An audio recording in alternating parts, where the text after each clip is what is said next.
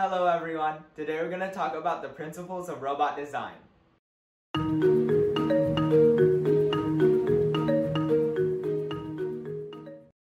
Alrighty, first I recommend the box robot design. Here's what I mean.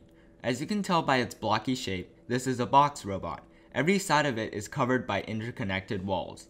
Box robots have numerous advantages. First, they can square up on the field's walls, which will vastly increase the consistency of your robot's movement. Second, the walls give the robot structural support for the wheels. If the wheel's axle was simply connected to a motor, oftentimes the weight of the robot would bend the axle, causing inconsistent driving. If the wheel's axle was connected to the motor on one end and the wall on the other, there's no way that the axle could bend, which means that the robot would drive better. Second, your robot should be as compact as possible while still being sturdy. Smaller robots are able to move more freely on the field without running into things. For example, this is a very space-efficient motor placement design for the box robot. As you can see, by placing the large motors in a backwards orientation and the medium motors under them, a lot of space is saved. Third, I strongly recommend a pinless attachment system. I've already made a detailed video about this, so for more information, check out my fastest attachment changes in FLL video. However, I'll explain it simply here. Basically, the axles on the attachment slide into the holes on the robot. And as this happens, this gear on the attachment interlocks with this 12-tooth gear on the robot. From then on, the attachment is held on by gravity. This system makes attachment changes extremely quick, no matter how big the attachment is. When choosing wheels, you should think about two things: thickness and size. You always want to choose wheels that are thin, so that your robot will be as thin and compact as possible. You also want to find the wheel size that is the perfect balance between speed and precision. Large wheels will make your robot fast, but less precise, since they amplify the inaccuracies of the Lego motor. Small wheels will minimize these inaccuracies, but make your robot very slow. Keeping all of this in mind, in my experience, there are two wheels that are the most suitable for robots. The first wheel is a 43.2mm wheel with a 62.4mm tire. The second wheel, which is the one that my robot uses, is a 61.6mm motorcycle wheel with an 81.6mm tire. Both of these wheels are very thin, and both of them are relatively fast and accurate. However, even though I have used the motorcycle wheels in most of my robots, I recommend avoiding them.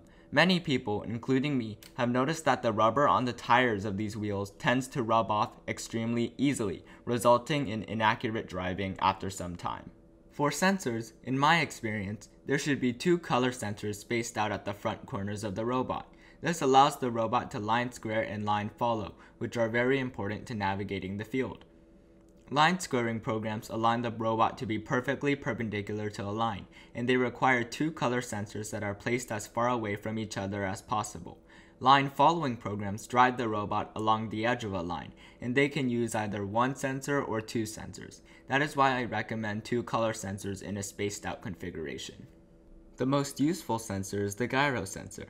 The gyro sensor is important because it helps teams drive to missions accurately and turn accurately. We have all seen the inaccuracies of EV3 motors. For example, many times the robot will not drive in a straight line when we want it to. Using a gyro-assisted driving program fixes this problem, since the gyro will automatically correct the robot's errors. Since gyros measure angle, they are also very useful in making precise turns. Using the gyro is the easiest way to navigate the field consistently. Cable management is also very important for robots. You don't want your robot's cables to be interfering with motors, attachments, or missions, since that could cost you points. To make sure that your cables are just tight and controlled, I recommend building a cable rack under the EV3 brick. Extra cable length will be stored there so that your cables are the correct length. Now let's talk about my robot.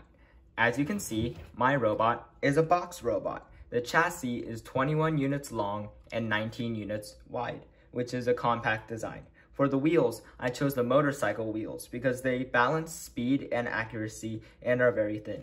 At the front of my robot, I have my two color sensors spaced out. My gyro sensor, which is right here, is facing forward and in between the two large motors, minimizing gyro drift. And as you can see, my cables are not in the way. I hope this video helped your team out. If you enjoyed it, please hit like and subscribe for more tutorials coming out in the future about completing FLL replay missions.